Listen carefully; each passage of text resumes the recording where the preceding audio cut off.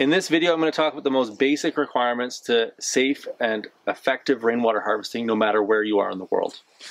Okay, so we've got a small rain tank here. It's only 1,000 liters, and this really is not very much water when it comes to irrigation. We had a couple of these free tanks available, and so we put this tank in order to manage a rainwater problem that we had. As we're dealing with all the grading on the property, a bunch of the eaves troughs are using or putting water in places we don't want to have them. And so we're using this in the interim.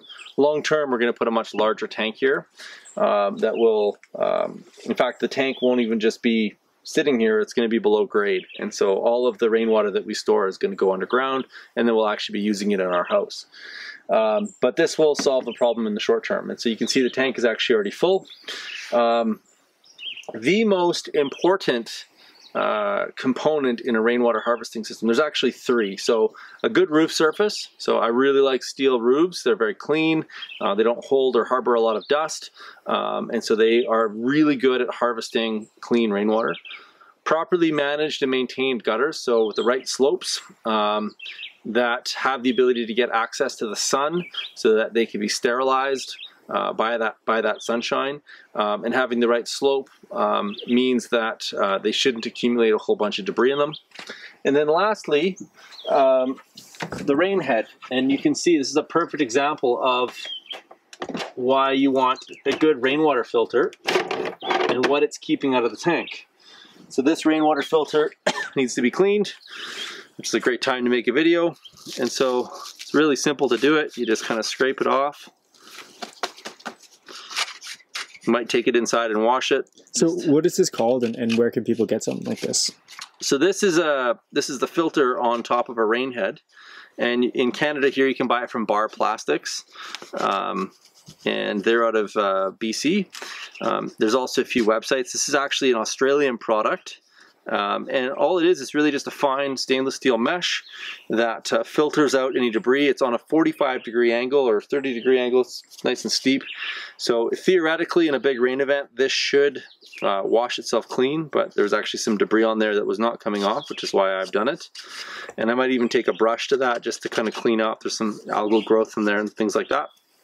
This is going to stop mosquitoes going into your tank. It's going to stop the majority of the debris going into your tank, which is why the water in here is actually quite clean right now.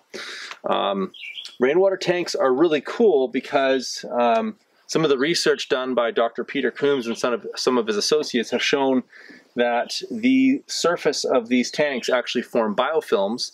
And the biofilms are basically just microbial communities that filter the water. So they actually accumulate any toxins in the water.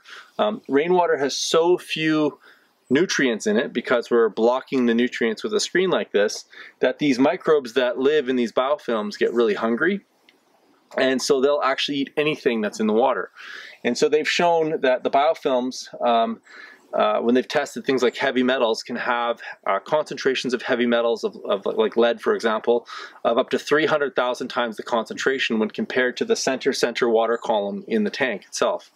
And so the microbes that build up on the surface and the sludge layer that forms on the bottom are actually part of the cleaning process. But for them to work effectively, you need rainwater that doesn't have a lot of nutrient in it. And in order to prevent that, you need a good roof, which doesn't harbor dust. You need good gutters, and you need a good screen that will keep the majority of the debris outside of the tank. Hopefully you found that interesting. We've got a bunch of other rainwater harvesting videos on the channel that you can check out. We also have an online rainwater harvesting course with this year's drought. I think it's been the 1200-year drought. This was some of the things I've been reading. More of us have to start getting into harvesting snow and harvesting rainwater, which we're going to do more research on.